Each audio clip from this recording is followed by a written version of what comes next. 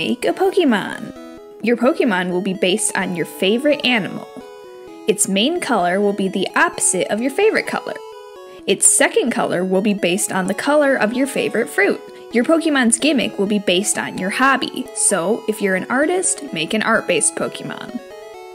And finally, its main type is any type that is super effective against your favorite type. And if you're feeling spicy, you can add a second type in there. It can be anything.